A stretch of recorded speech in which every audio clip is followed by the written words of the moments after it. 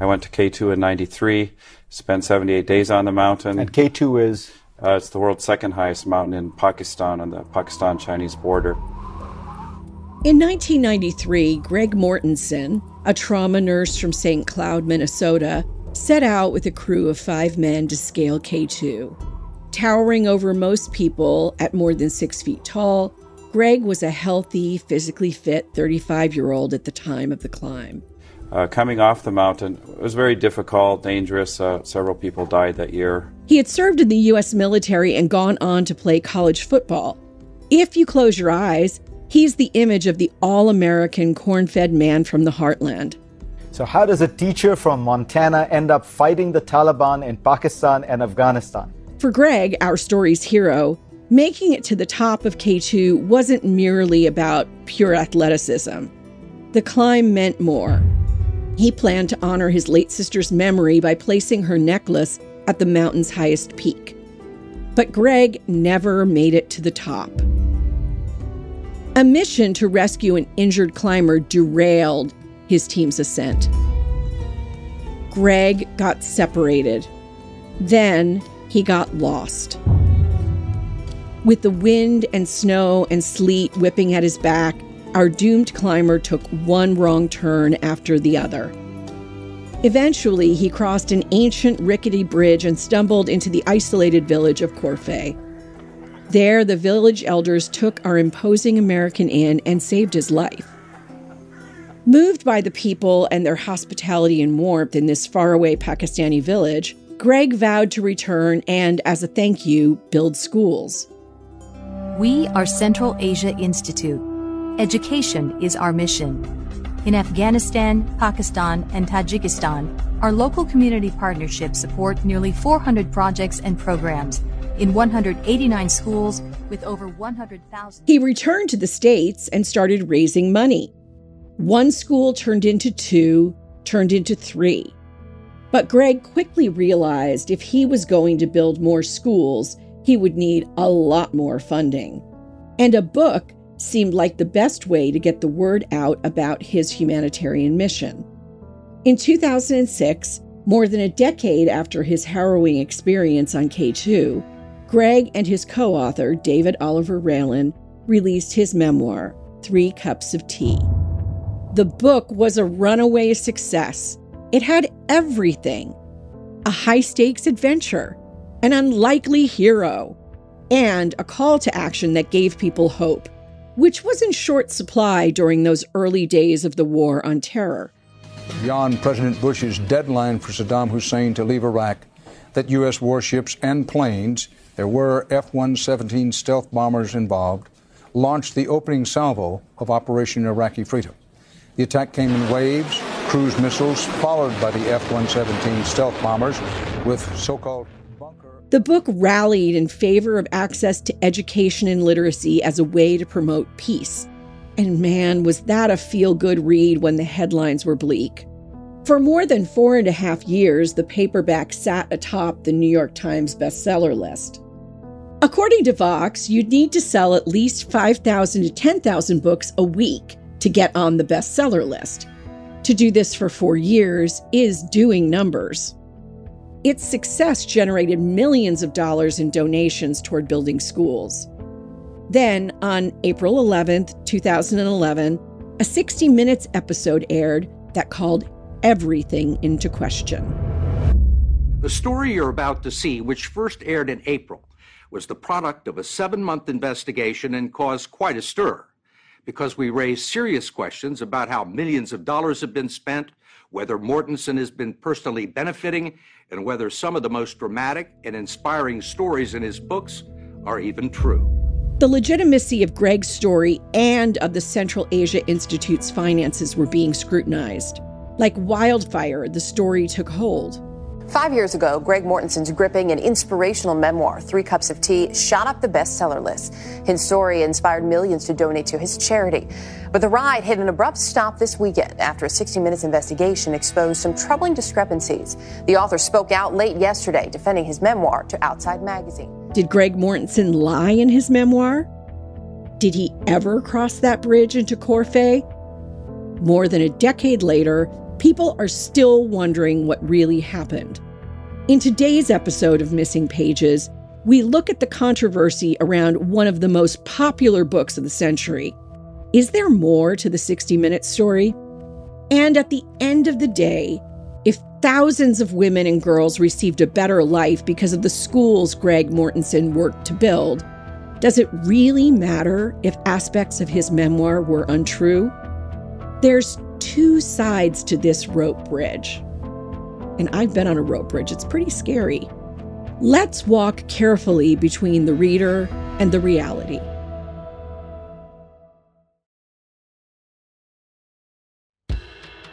Welcome back to Missing Pages. I'm your host, longtime literary critic and Publishing World insider, Beth Ann Patrick.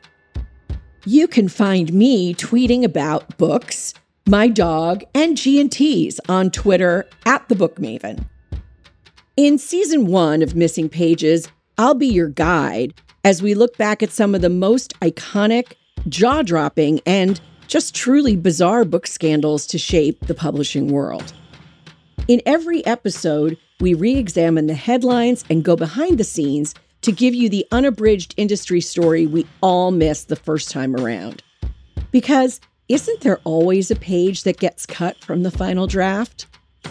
On that note, let's find the missing pages together on today's episode. Cups Half Full, Greg Mortenson's False Steps. Chapter 1, The Controversy. When I say 3 Cups of Tea was a huge success, it's not an exaggeration. Greg Mortenson, can you explain how your book, 3 Cups of Tea, has been on the New York Times bestseller list for paperbacks for 80 weeks. It's #1 today.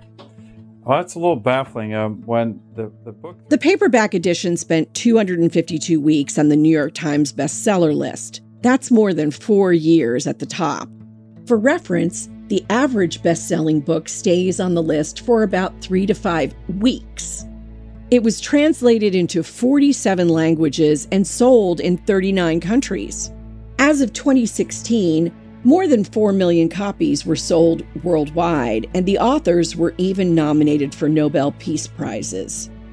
You can hear Greg in this C-SPAN Q&A with Brian Lamb from August 2008, talking about how the book really gained traction once it was printed as a paperback with a new tagline.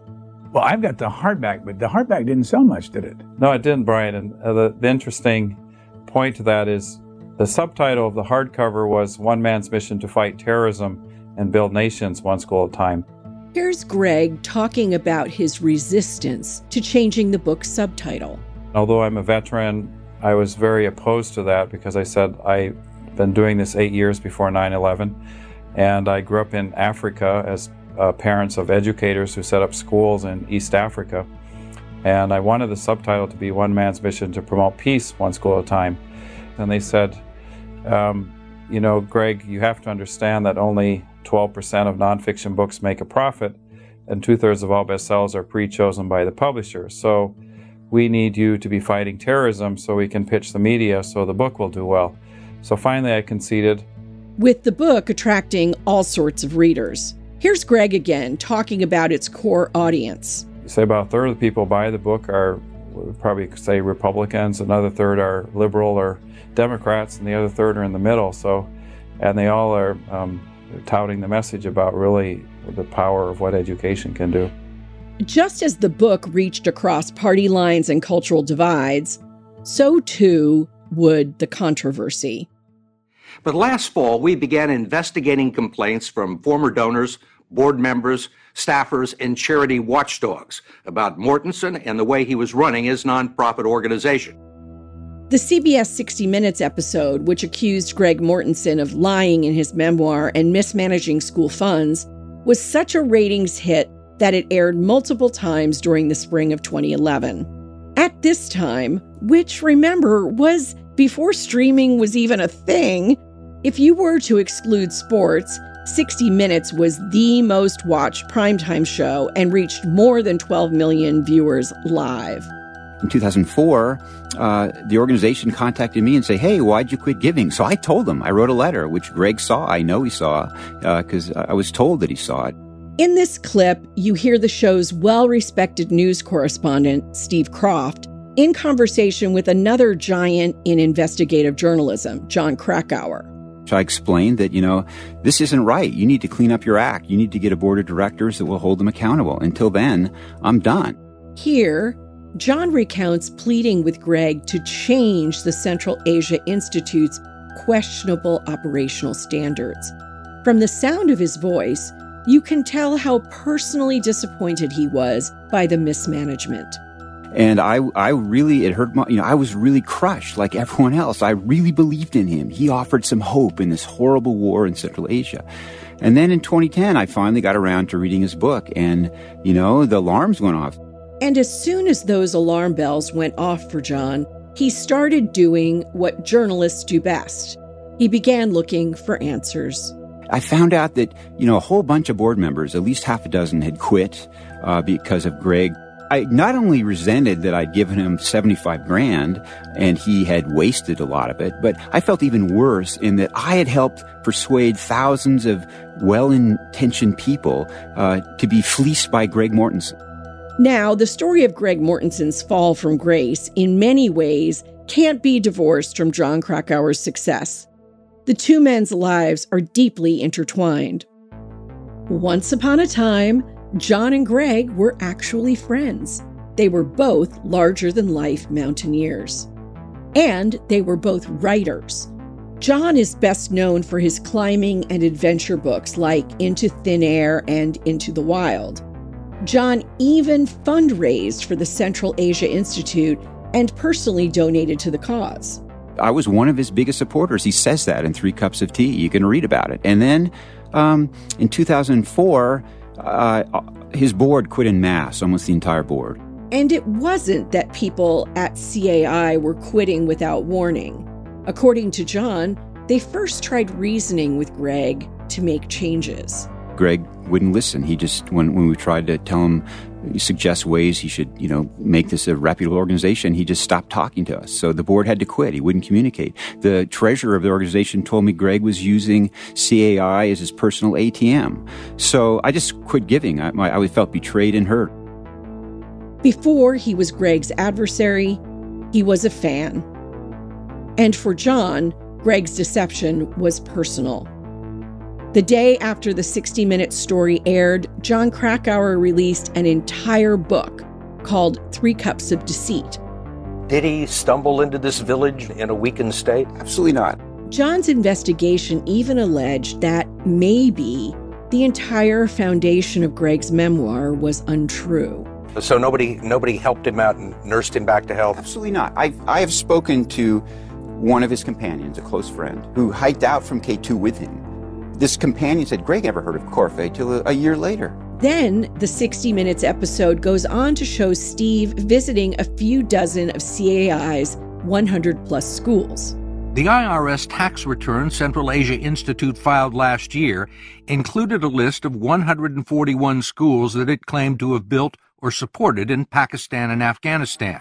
Over the past 6 months, we visited or looked into nearly 30 of them.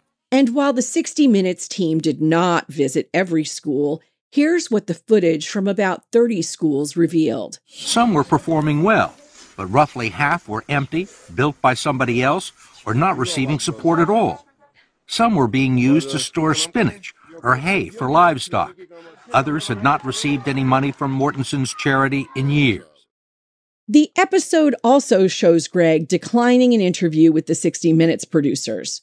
And because no one from CAI or from the Greg camp participated in the bombshell story, even though 60 Minutes claims to have reached out for comment, Jon Krakauer, a journalist with a shiny reputation for truth-seeking and multiple bestsellers under his belt, appeared to have the final say, and it was a closed case.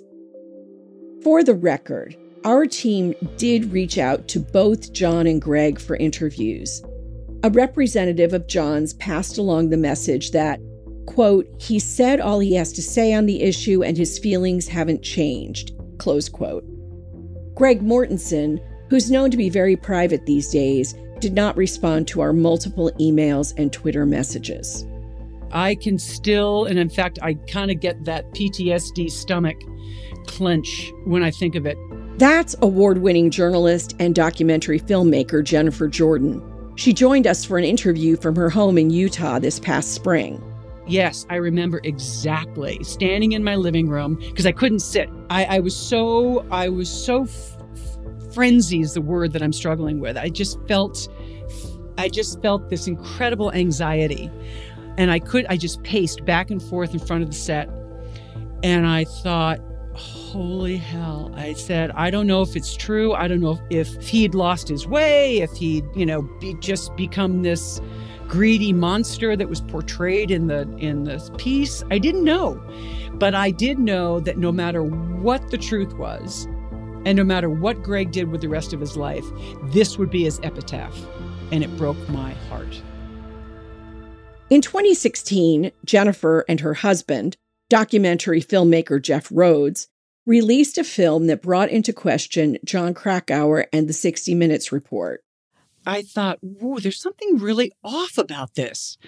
They say they've interviewed 30 people, and yet they only showed critics. They couldn't find one defender or, one supporter.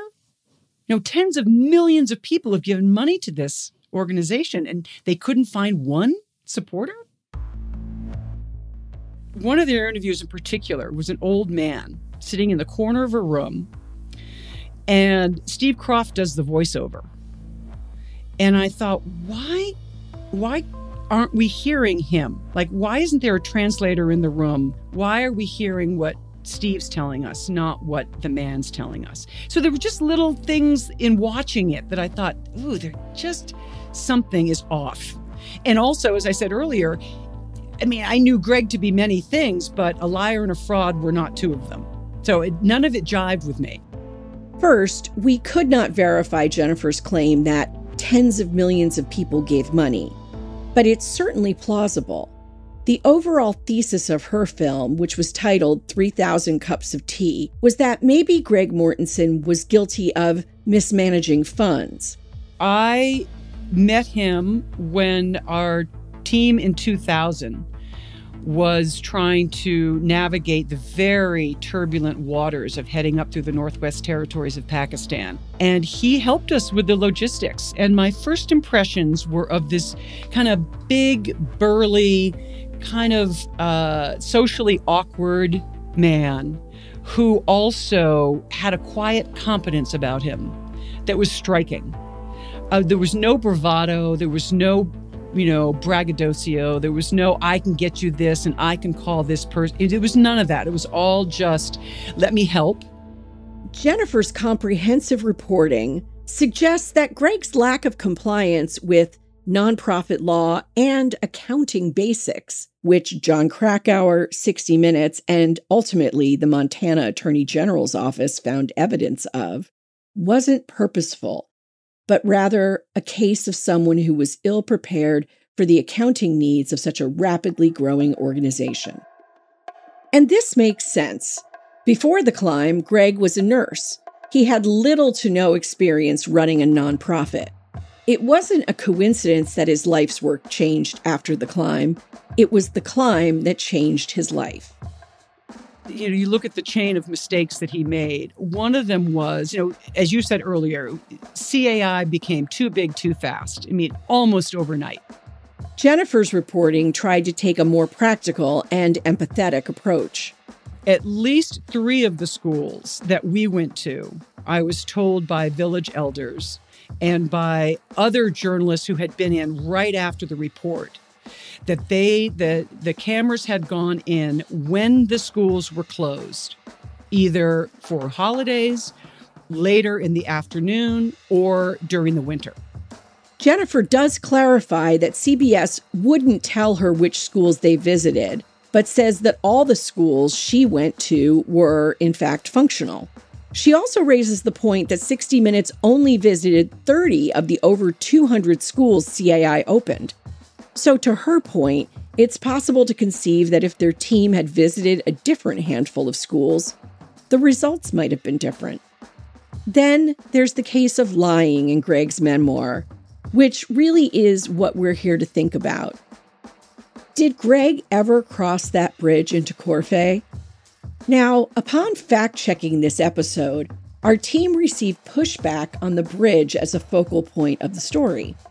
Our fact-checker wanted to know why we were so worried about the bridge, especially when there seemed to be evidence of so much other misconduct. Well, dear listener, the bridge, which Jon Krakauer in 60 Minutes alleged may never have existed, it's step one in building the Greg Mortenson archetype. It's the book's entire foundation. Without the bridge, there is no book. It transformed him from a lost climber to a superstar humanitarian hero. And if the route Greg claimed to take was non-existent, everything falls apart. Crossing the bridge into Corfe is Greg's origin story. It's the chicken or the egg question. Did fame and fortune lead to his misconduct? Or was Greg lying about everything from the beginning? Here's where Jennifer's reporting opens up the possibility that there was a bridge. So I found an anthropologist who'd been in the area in that same time frame, the 80s and the 90s. He said, of course there was a bridge there. It's part of the old silk route, silk trade route. And you can actually see in the satellite image where the trail comes from the north, and then there's nothing there over the river, and then where the trail continues on the other side. So you can see that time, worn trail, but the bridge indeed has been washed out. It washed out probably in the storms, they think in 99. This huge flood came through and washed out a lot of those twine, and they're literally twine bridges. I mean, they're terrifying to walk over because I've been on a rope bridge. Let me tell you, a rope bridge over rocks, and it is terrifying. Exactly. And this isn't even a rope bridge. This is a twig bridge. Oh my gosh. Woven twigs. Oh. So the bridge that Greg crossed washed out at some point in the late 90s, early 2000s. Nobody quite knows when. But you talk to anthropologists who were in the area before 93 and before, and they're like, yeah, absolutely. You can see that it's a trade route. And so when I mentioned that to Krakauer, again, talking about your agenda journalism, he refused to acknowledge it. If this is all true, then why isn't everyone talking about Jennifer Jordan's documentary? According to Jennifer, she didn't have the media muscle or influence of Jon Krakauer or 60 Minutes. This is how she characterized their response when she asked to interview the 60 Minutes host about his investigation into Greg Mortenson. I got an email when I first reached out to 60 Minutes and said, I'm doing this research and would love to talk to your producers. Got an immediate email back. And who are you to ask for an interview with Steve Kroft? Like, who are you? Salt Lake City? You're calling from Salt Lake City and expect an interview with Steve Kroft? Jennifer Jordan versus Jon Krakauer. It's a classic David and Goliath story. Is Jennifer's evidence enough to fully dismiss Jon Krakauer's and 60 Minutes reporting? Not quite. But does it deserve equal airtime? Yes. There were other damaging things that called Greg's credibility into question. Stones into Schools, another book Greg co-authored, details how he was captured by the Taliban. Jon, with corroboration from 60 Minutes, accused Greg of making this story up. I went into the area to find a place to build a school. What happened is I got kidnapped by the Taliban for 8 days. The kidnapping story was featured in 3 Cups of Tea and referred to in his follow-up bestseller, Stones into Schools, with his 1996 photograph of his alleged captors. We managed to locate 4 men who were there when the photo was taken. 2 of them actually appear in the picture. All of them insist they're not Taliban and that Greg Mortenson was not kidnapped. They also gave us another photo of the group with Mortenson holding the AK-47. For the record, during a Today Show interview in 2011, Greg Mortenson opened up about his alleged capture. To date, Greg stands by the claim that he was detained by a group he assumed to be the Taliban, but apologizes for retelling the story in a misleading or heightened way. Regardless of the power dynamics at play, we think there's enough of a gray area here to keep the conversation going. CAI, it's still up and running, but donations never recovered. Mortenson's career was forever tarnished. As for the book's co-author, David Oliver Rellin, his death by suicide meant many questions would remain unanswered. And if there is another side of the story, why isn't Greg trying harder to speak up? Jennifer has her own theory. First and foremost, he wanted to protect himself and his family from any more of the damage. And you and I'm certainly much more of a fighter. I am a fighter, so much. I don't need to couch it by saying much more. I am a fighter. I have a warrior gene. Greg does not. Does an experienced climber like Greg really have no fight left? Despite all this drama, we did mention this book became a phenomenon, and boy, did it. But being a bestseller means your book may end up in surprising hands, and its messages, they can take on a life of their own.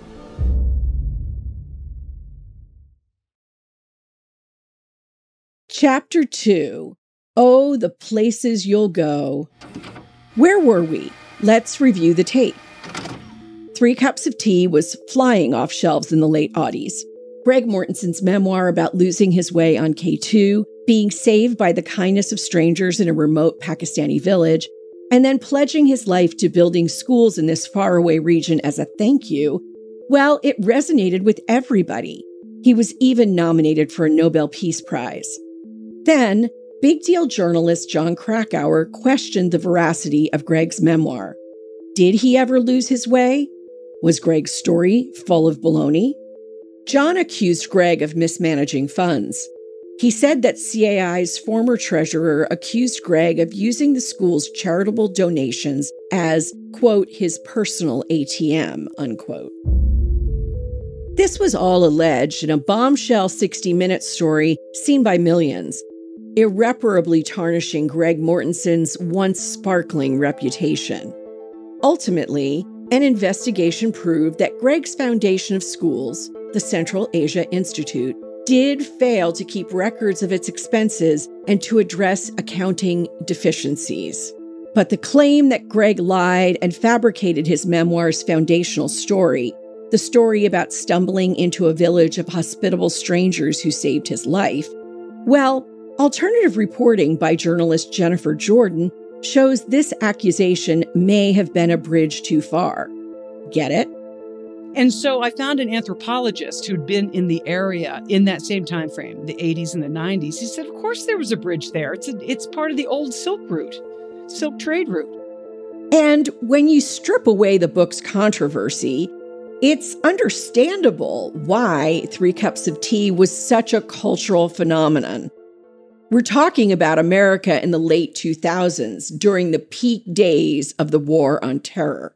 States like these and their terrorist allies constitute an axis of evil, arming to threaten the peace of the world. In 2006, most cultural commentary about the Middle East was laced with fear.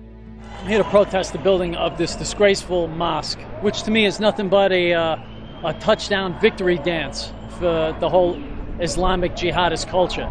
We don't want the smoking gun to be a mushroom cloud. The read we get on the people of Iraq is there's no question but what they want to get rid of Saddam Hussein, and they will welcome as liberators the United States when we come to do that. Regardless of your feelings about the war, everyone could get behind this book. When 3 Cups of Tea came on the scene, it made people, regardless of politics, all feel like they could finally do something. Greg Mortenson is a former mountain climber, best-selling author, humanitarian, and philanthropist. His nonprofit organization, the Central Asia Institute, is dedicated to promoting education, especially for girls, in remote parts of Pakistan and Afghanistan. Here's Steve Croft talking about how Greg's message resonated with so many people, even world leaders. President Obama donated $100,000 to the group from the proceeds of his Nobel Prize. Donating to CAI was one way to fight the Taliban, and it felt real, or at least more effective than wearing an American flag pin on your lapel. There were no limits to where 3 Cups of Tea could go. One friend of the show, who grew up in a church-going family who loved the book, aptly described it as the chicken soup for the soul, or the eat, pray, love of 2006 through 2011. But the book wasn't just resonating with American citizens. It was catching on within the United States military. Mortenson's book, 3 Cups of Tea, has sold more than 4 million copies and is required reading for U.S. servicemen bound for Afghanistan. According to a Washington Post article in 2011, the book's story offered hope that there could be a peaceful and successful end to the wars in the Middle East. Folks unfamiliar with how military cadets are trained may not realize the importance learning about great literature plays in their education. I teach English at the United States Military Academy at West Point, and I've done so for several decades now. Started teaching there when we were at peace and have taught there ever since. And as my students reminded me the other day, my first-year students, whom we call plebes, they reminded me that they have never known a country that was not at war. So we talked to Elizabeth Samet, an English composition and poetry professor at the United States Military Academy at West Point. Here we are talking about why military cadets are assigned reading. I love to teach the plebes. I love to direct the first-year literature course, which I'm directing again this year. In that course and in the electives that I teach, everything from film to poetry, to various seminars. I think there's always a balance. I think that when we first went to war, there was a sense of urgency on the part of some faculty to teach something relevant. Mm. But of course, as you well know, what's relevant today is obsolete tomorrow. And so that always struck me as a short-sighted philosophy. I know that my students are getting the most current military training they can get, but I saw my job as something different, as something maybe best described as not simply preparing them to go to war, but preparing them to come home. Now, you all know I'm a literary critic, but I'm also a military spouse. Throughout the years, I've traveled from military base to military base with my husband, our daughters, dogs, and a lot of books. And I've thought a lot about how art and literature shapes military strategy. And Elizabeth, who last year released Looking for the Good War, America, Amnesia, and the Violent Pursuit of Happiness, gave me some clarity here. And of course, war is in many ways a very different enterprise than it was, let's say, in the 19th century when West Point cadets were being trained for a very few jobs. Look, my father was a member of this generation. My father fought in World War II. I would love to think of his generation as the greatest generation, but I don't really know what that means. I don't know how you measure that.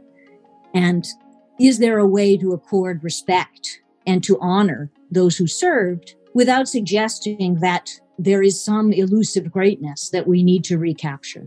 And I think that backward glance to which this idea condemns us has led us to keep looking for a kind of salvation, to keep looking for a kind of greatness and goodness in ensuing wars, the wars that have followed World War II. And that's why I think this is a dangerous way to view the war, and why the rhetoric of World War II has survived. The Axis powers become the axis of evil. Saddam Hussein compared to Hitler. There are all sorts of ways in which the architects of recent wars have used World War II as a touchstone. And I don't say they do it all cynically. Some do it cynically. Some do it because of a real belief. Unfortunately, soldiers shipped off to combat zones, of which Elizabeth has taught many over the years, a lot of times have to confront romantic perceptions of war on the battlefield. War, perhaps to a larger extent than other human endeavors, is saturated with myth and with idealism. And I think part of that is an inevitable component to motivating those who wish to serve. It it is just saturated with ideals, and those are wonderful ideals. But there is a moment, and I've seen it happen to my colleagues and students, where those myths and those ideals come into contact with the brutal reality of warfare. And if they're not prepared for that, it's a catastrophe. And it shakes them. It shakes them to such an extent that some don't fully recover from it. Here's where books like 3 Cups of Tea come into play. While Elizabeth never assigned 3 Cups of Tea to her West Point students, in 2008 and 2009, it was on a required reading list for the Marine Corps, and she did recall one of her students loving the book. I remember, in fact, one in particular, a student with whom I worked a great deal, and she had a dog-eared copy of it that she was very interested in at the time. While the media was busy perpetuating a version of Muslims as violent, radical misogynists on a jihad against our Western way of life, Greg Mortenson's depiction of the gentle hospitality of the Pakistani villagers in Corfe ran counter to how Muslim people were being portrayed almost everywhere else. Why are people coming to this country in the name of Islam killing Americans? And don't you think you should pause for a minute and reflect on what's going wrong within your community? 3 Cups was about empathizing rather than villainizing, which, as Elizabeth shared with us, is at the heart of why soldiers are taught great literature at the military academy. The great power of literature is not, I think, that we find people who look and talk and act exactly the way we do. And so this question, and I hear this word all the time now, of can I relate to it, or relatability? And that irks me, because I always feel that if you're only looking for people who act, talk, and think the way you do, then you can save time and not read at all. And so the real power of reading is to find people in wildly different situations that you can't necessarily access immediately, but you know they're human beings just like you are, and so you know that they have certain responses. But how do they differ? How are they similar? How do they navigate strange worlds? And so literature is a strange world, and my students, maybe to a degree greater than others, are going to find themselves in strange worlds. Did the widely read 3 Cups of Tea do good? Did the book accurately describe the Pakistani people? And that bridge Greg crossed, real or added to his memoir for dramatic effect, did it lead us across another important cognitive bridge? When we come back, we'll make sense of it all.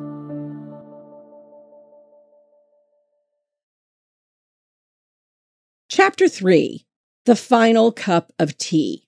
I really enjoyed the book. I absolutely loved the book. I remember around that time, I gave away quite a few copies of the book as gifts. You know, it was birthday present, Christmas gifts, whatever. I think I must have given away 6 or 7 copies of the book. That's Seema. She's from Pakistan, but lives in Virginia now, where she raised a family. We got a lot of phone calls from our friends who lived in other parts of the country and after 9/11 and asking us, are you okay? Is everything all right? How are you doing? We just want you to know that you can, call us if you need any help. It's her perception that among a sea of negative portrayals of her culture, this book finally stood out as an accurate representation of Muslim people. As a country, I think that's what everybody notices about Pakistanis, is that we are very hospitable. You cannot come to a house and not be invited in for a cup of tea. And with the tea, they will have to give you something to eat. So what was most striking to me about Greg's book was this. This is how he really became friends with the people over there, was the hospitality there. He was a complete stranger to me and to them. And if I remember correctly, he had fallen sick and the villagers took him in and nursed him back to health and shared whatever limited resources they had with him, and they helped him recover. And that for me was a completely understandable phenomena, because I can imagine those people doing that. They really are very simple, very hospitable, and I don't know if we should say it comes from our culture or from our religion. You know, that in Islam, we are supposed to look after anybody and everybody. It's a very community-based religion. Along with Seema, we talked to several other readers off mic who shared similar feelings about the book. And while we won't assume that there is a monolithic feeling among people of Pakistani descent on the subject, it's safe to say that Three Cups still resonated with many people, even despite the allegations around the story and its protagonist. In talking to Seema and Elizabeth, I got to thinking more about literature and its profound ability to build empathy.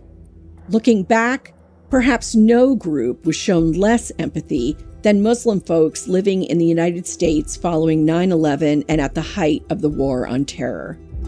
So I don't remember a world before 9/11, but I do know, as a kid, you don't know what racism is, but you feel it. You feel the way that the white dance moms at the dance studio stopped talking to my mom the day after 9/11 because she was an Arab. And with Muslims in America feeling Islamophobia more acutely in their everyday lives, people associate people who look like us with an event that we didn't create, we have nothing to do with, and we quite frankly shouldn't be made to feel like we're apologizing for. Three Cups of Tea was the closest a white writer came to relating to predominantly Muslim countries during the late '80s. But there were other kinds of art available working to disrupt Muslim stereotypes. Hit it! Al-Qaeda claims responsibility for things they could have never done. Did you know the eclipse? We did it for Allah. That's the trailer for The Muslims Are Coming. As you can hear, this film offered a satirical and subversive perspective on the Muslim American experience. A documentary about a group of predominantly Muslim comedians touring through the South a few years after 9/11. My name is Negin Farsad. I'm a comedian. I'm also host of the podcast Fake the Nation. And I have been called by myself and by others a social justice comedian. That's our guest, Negin Farsad. She's an American comedian of Iranian descent who co-created the documentary, which came out back in 2012. I mean, you know, look, and the term social justice comedy is just like some silly thing that I started saying because people would call me a political comic. And I was like, well, that makes me sound very partisan. And like, don't get me wrong, I'm very liberal and you could probably tell, but I never felt like I was doing, like I wasn't like doing jokes about like Mitch McConnell. You know what I mean? I wasn't doing jokes about Paul Ryan. So it didn't feel like I was some sort of like partisan political comic. I felt like I was just trying to point out wrong and right? Justice or no justice. And that felt like to me more like I was a social justice comedian. Her work is both hilarious. You look great, but Zoom makes everybody kind of look great. But also hopes to break down barriers between white and Muslim Americans through exposure, something Negin thinks of as key. Exposure is just such an obvious way to get over any kind of dumb bigotry you have. And everyone has dumb bigotries. Like I said, I was a person that had just super unnecessary and bad and sad and terrible bigotry because I grew up with it. We all grew up in this same system. So we're likely to have some of these beliefs, no matter if we're a person of color or what,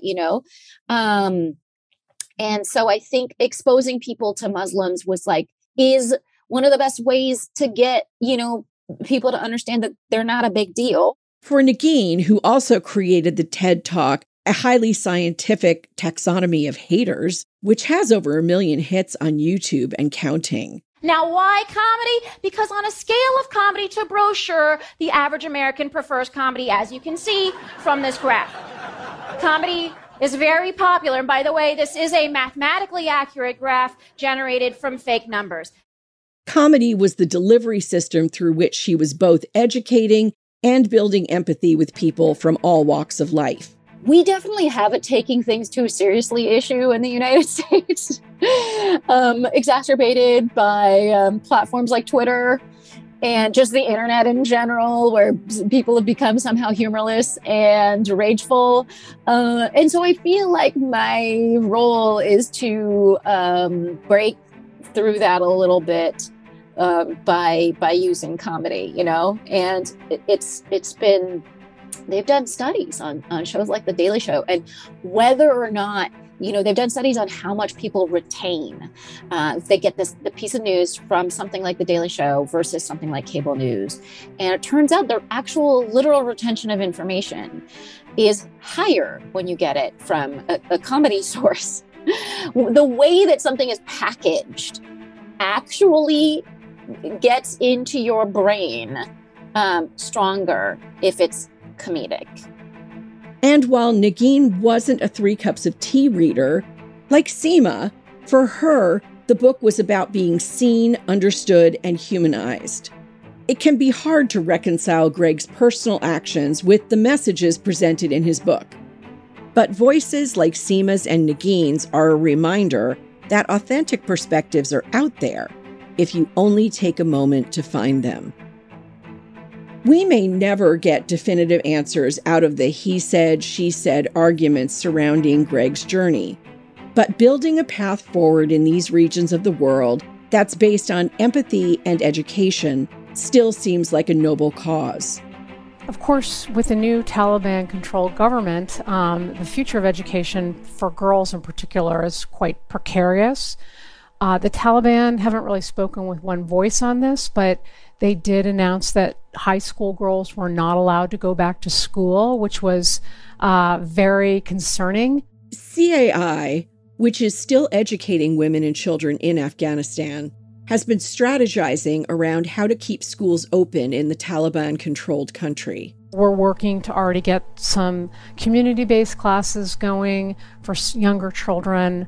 And as the policies are announced by the Taliban, we will design those programs and move forward. For what it's worth, the organization is still out there trying their best to do good in the world. Mortenson was probably not the guy we needed building these bridges, but there's no denying that the story he told knew no bounds, moving books across countries and continents. His goal was never to dictate how another part of the world should educate their children, just to carry the message that everyone should have access to an education, that literacy was the bridge to peace. Even if Mortenson's intentions were in the right place, his actions ultimately did great disservice to the organization's efforts, ruining its reputation and repelling the large donors required to sustainably aid these communities. And while his book is undoubtedly a huge success, the controversy only served to undermine his credibility. In many ways, he was a good man, but I think we can all agree he wasn't the hero we wanted him to be. Maybe the message is, it's time to start trusting and listening to others, even if, and especially if, they're different from us. So maybe the next time you consider reading a book about this region, consider the author's vantage point. The real lay of the land. The real climb up the mountain.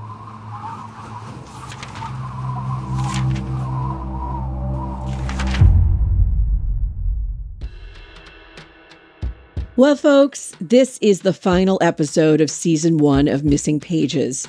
We hope you follow us on social media and sign up for the newsletter at podglomerate.com for updates on future seasons.